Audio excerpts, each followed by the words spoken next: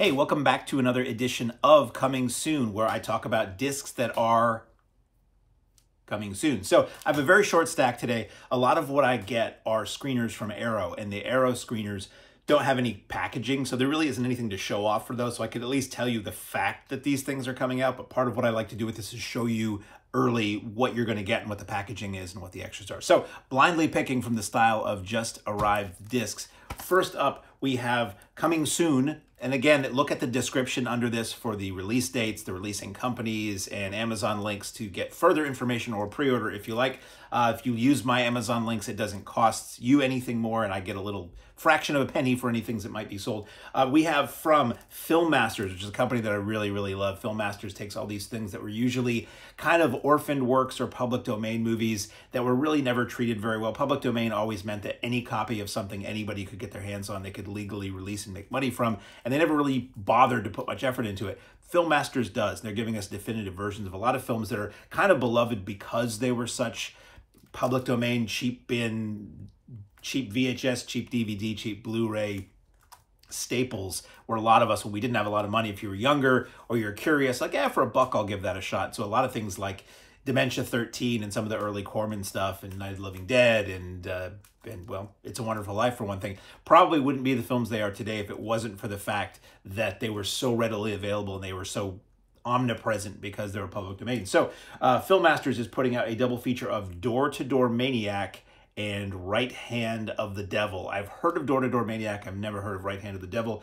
New 4K transfer from the original 35 archival elements on Door-to-Door Maniac. Oh, it stars Johnny Cash, Donald Woods, and Kay Forrester. And the ultra-rare bonus film is Right Hand of the Devil. So what does it say?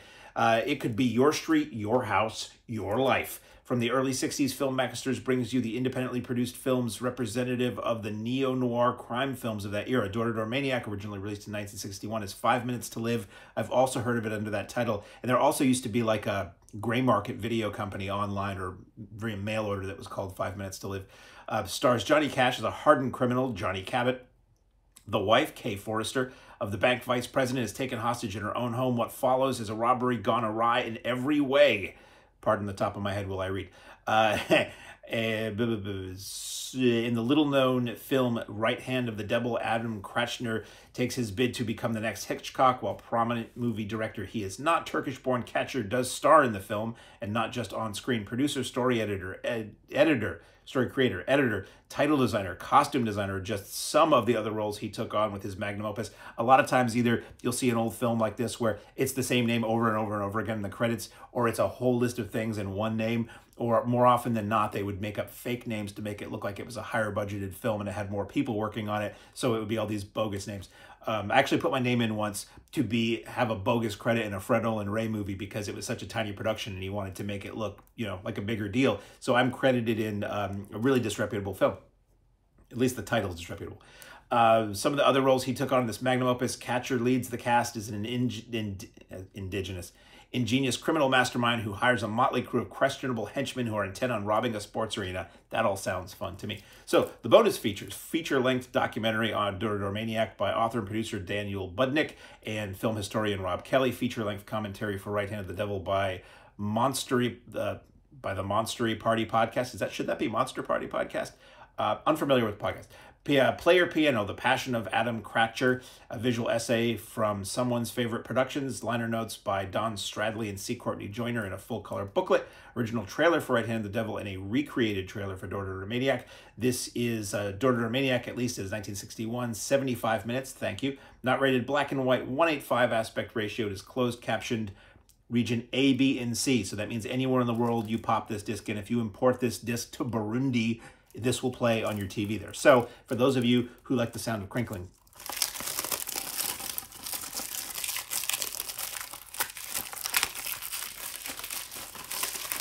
little extra bonus feature.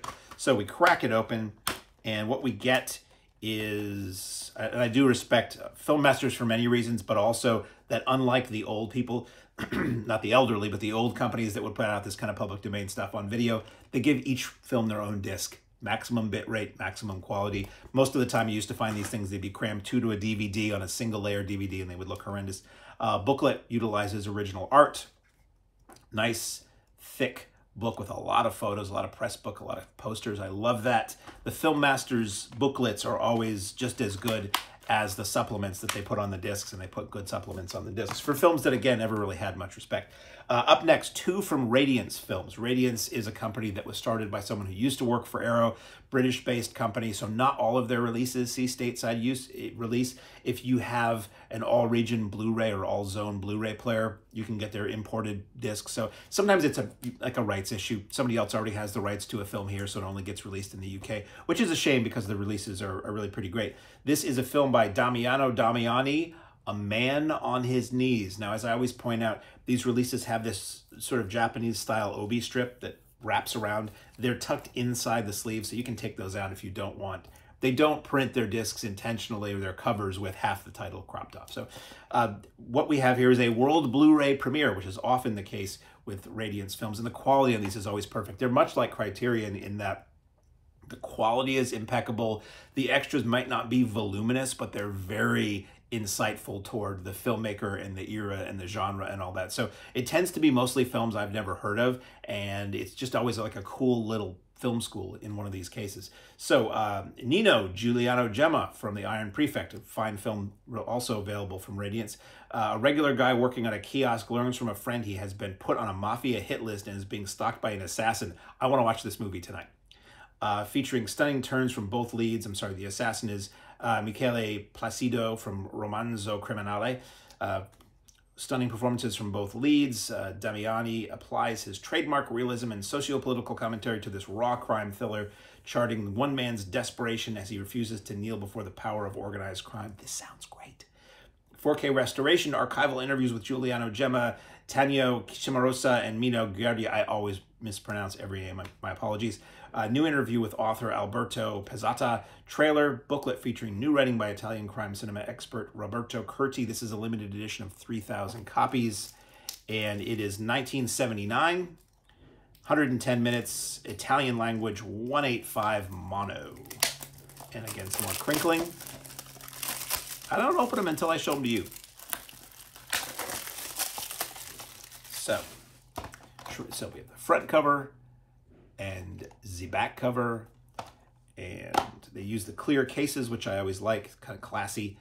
You get the disc surface is always simple, but you're not really watching the disc surface. We have a reversible cover with what looks to be a real original artwork or some semblance of what an original poster might have looked like. And then we get the booklet, which usually features stills from the new film scan, which really, wow, which really sells how sharp and good these things look. Give you a little flip, some photos, a lot of text. Again, much like Film Masters, anything that you find in the booklet in one of these Radiance Films releases is not just, oh, I've already watched the extras and this is just the same information, or it's not just like a cast list or a chapter list or something like that. It's actual thoughtful, insightful commentary on the film they're releasing. Also from Radiance Films is Tokijiro, Lone Yakuza, a film by Tai Kato. Film I've never heard of, and this is again a world Blu-ray premiere. Tokijiro is portrayed by Kinosuke Nakamura from Goyokin, is a wandering swordsman who finds himself caring for the family of a man he killed under the orders of a Yakuza boss, but the criminal gang won't stop until the whole family is dead, including anyone who dares step in their way. So right after I watch A Man on His Knees, I'll be watching Tokijiro, because this sounds fabulous too. With this breathtakingly stylized film, Tai Kato broke all Yakuza genre conventions, fusing blood-spurting action, thank you, with melodrama worthy of Japanese cinema's greatest masters. Extras include an interview with film historian Koushi Ueno, visual essay on star Kinosuke Nakamura by Japanese cinema expert Robin Gatto, booklet featuring new writing by Ivo Smits, and a newly translated archival review, again, limited edition of 3,000 copies, front and back. This is a film from 1966. It's 90 minutes. Thank you. Not a lot of Japanese films that I encounter are a nice brisk 90 minutes. They tend to be minimum 2 hours. Japanese language, in color, 2.35 widescreen, and mono. This is a region A and B, and I should correct myself. They're both region A and B. So if you live in England or you live in the Americas, these will work for you. Region A is the US, basically. US and probably Canada, I think, probably maybe Mexico. And region B is, I believe, just England. So more crinkling. We crack it open. Not much to see there. Simple printing on the disc. And we have, cool, the original poster, or a semblance thereof. And we have the booklet, which is very moody. Anaglyph. Flip it back and forth. It's Anaglyph 3D. And it's got a lot of writing and a lot of pictures, scans. Again, the pictures tend to be, unless they're press material like a poster or original ad material, I should say, images are always taken from the new scan of the film, so they look amazing. Next up, new to me, is Terror Firma, a film by Jake McPherson, Let Madness Blossom. This is a new horror film that sounded interesting to me. This, after a mysterious batch of otherworldly seeds arrive at their home, threatening to change the course of existence, Lola, a struggling artist, is forced to fight through it with her brother Louis, and defend herself from his unbalanced roommate Cage, all while navigating a surreal landscape of internal and external danger. Bonus materials are a director's commentary on the main feature, there's a trauma film called Terror Firma, and this makes me confused. There's a Terror Firma extended director's cut. Wow, so there's 2 cuts of the film on here. Behind the scenes photo gallery, optional English subtitles for the main feature only, theatrical trailer. This is widescreen 235, so widescreen. Color from 2023, 84 minutes, thank you. There are English subtitles, and it is an English language film, English stereo. This is from MVD Visual and Dark Arts Entertainment. This is a region A, B, and C, which again means if you live in France and you buy this disc imported from America, or this edition of this disc, you can throw it right in your player and it will work. No muss, no fuss, no remote control hacks, no opening the tray and pushing in 110065 or something like that. It'll just work. So we crack it open, and not much to see here, just a bit of the graphic from the film on there. One more to go. I love Eureka Entertainment. Eureka Entertainment is one of these companies that I've followed online for years, and I never got any of their stuff because until recently I didn't have all region capability. Now I do, and I'm nervous that the collection is going to grow too. You see that shelf back there? That's all the stuff that I haven't yet reviewed for the show that I've been sent. Those, the top shelf is where it all is. It's too deep. So anyway, Eureka was a company I always followed and really was impressed by what they're doing, but I never bought anything from them. Now they are handled by MVD, who's where I get most of my reviews from, review copies, and they're putting things out in the US, and I'm very excited because I love Hong Kong cinema, classic 90s and earlier Hong Kong cinema, and they just specialize in that. So we have Jimmy Wang Yu is A Man Called Tiger. Really fun original. This is a slipcase here, so front and the back. I do not know about this film, so let's find out. Starring Jimmy Wang Yu, the one-armed swordsman, and directed by Lo Wei, who's the man behind the smash hit Bruce Lee vehicles, The Big Boss and Fist of Fury. A Man Called Tiger is a martial arts extravaganza released at the height of the international kung fu craze.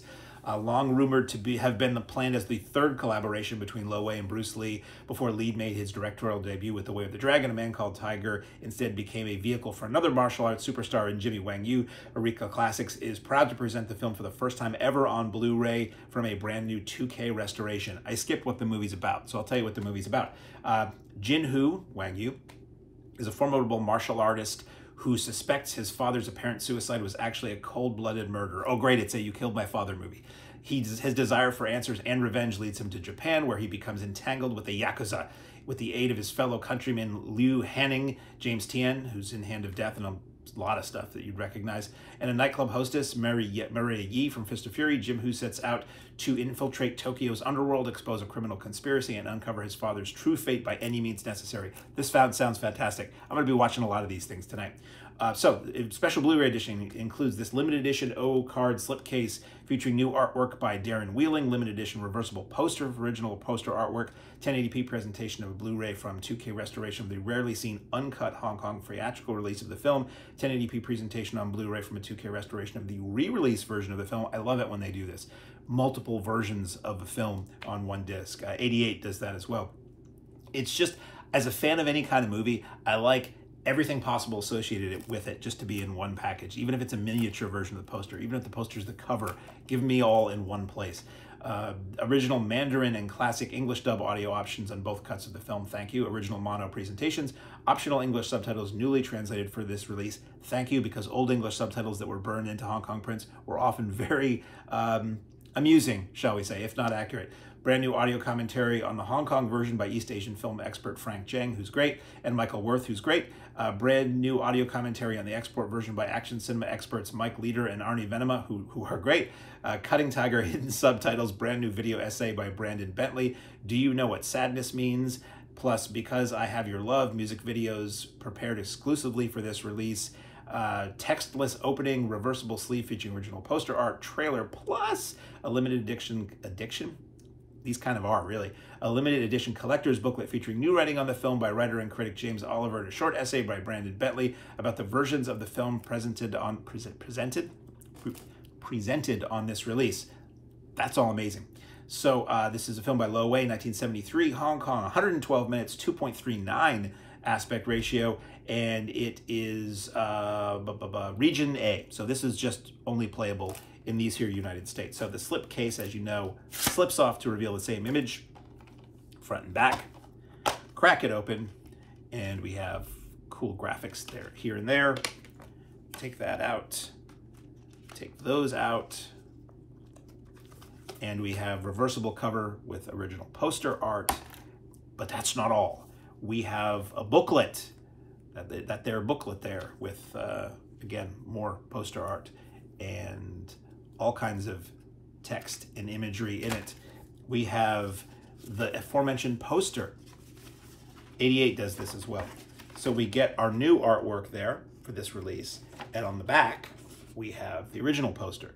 So again, if you're a fan of this kind of stuff like me, and you love stuff, you love the peripheral things related to films, like the movie poster, the press book, the soundtrack, all this stuff. I love it when a release gives us that, because to hunt down that original poster for A Man Called Tiger, however many exist out there in the world, is probably not an inexpensive endeavor. And beyond that, despite what you see here, I don't have enough wall space for all the posters I own. So if I can have a mini tactile version of that poster, that's really cool. So that's all I have. Again, if you look at the bottom, if you look under this video on the YouTube, or seek out wherever I've posted this, the YouTube page where we have all the information under this, you will get release dates for all of these. You will get the Amazon buying links for all these and a little bit of extra information. If you click on the Amazon links, they will also take you to the product page, which will give maybe a little bit more information than I gave too. So anyway, thank you for watching, and I will see you the next time I have anything to talk about that is coming soon.